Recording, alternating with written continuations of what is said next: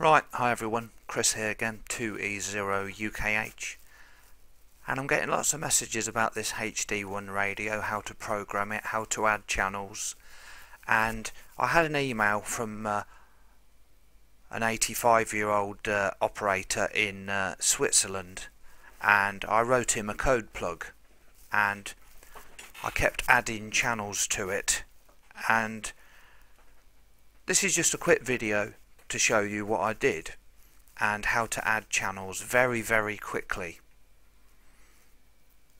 Some people can't understand the concept of DMR and adding channels and talk groups. So he's in Switzerland, this is his local repeater, this line here.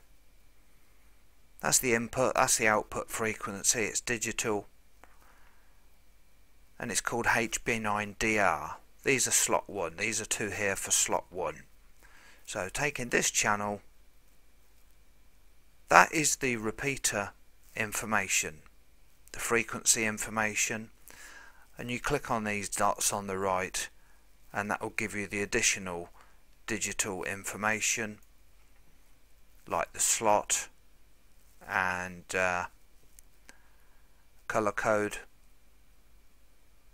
And I've linked this particular one to the digital contact, the talk group 22810. So how it normally works is the slot 1 channels for the repeater are normally linked to whatever the repeater keeper sees fit, and normally you can link the slot 2 channels. So I'm just going to show how you would add a talk group, how you would link this actual RF repeater to another talk group from within the code plug. So let's find a digital contact, a talk group which we don't have already. So there's all the talk group numbers.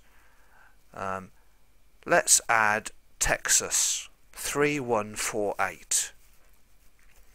So if my friend in Switzerland there wanted to link to Texas, well, let's choose 3100 actually, because that's not here, and that would be a very good channel for him to add. What you would do, you would click add. You'd add another contact. Actually, I've got loads here. Let's just delete a few.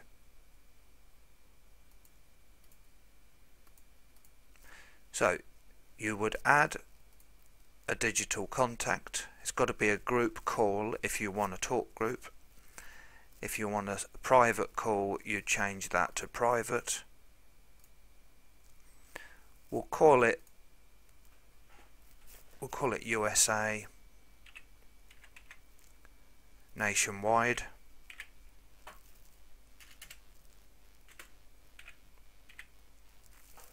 And we'll put the digital contact as 3100. So that's the digital contact created,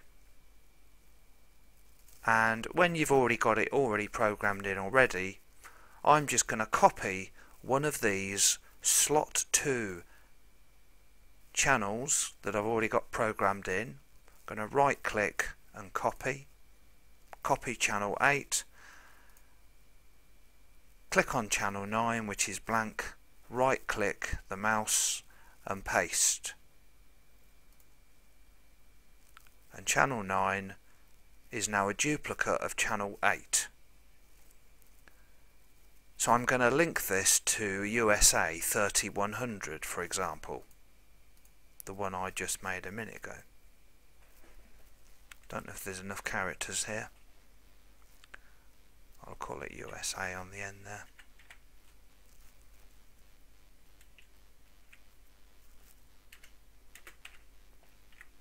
Yeah, there's not enough characters, so I'll just call it USA NW with no space because I haven't got room. So that's the description. Click on these dots here.